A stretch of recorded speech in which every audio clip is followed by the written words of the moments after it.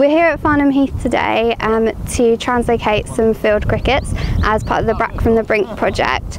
We'll be finding field cricket burrows and tickling out the individual crickets and moving them to a new home on another part of the reserve where they'll be able to breed and hopefully establish another population. Back From The Brink is the first time so many conservation organisations have come together with one focus in mind, which is to save England's most threatened species from extinction. We're supported by funders such as the National Lottery and People's Postcode Lottery, which make the whole project possible, and we're really passionate about involving local people, local communities with the rare species and special landscapes near to them. Now, we've come here to RSPB Farnham Heath. We do already have a population of field crickets here that were introduced a few years back.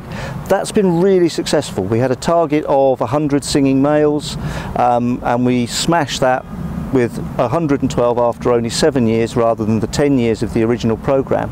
But that's not really the place to stop, because you need to have more than one population.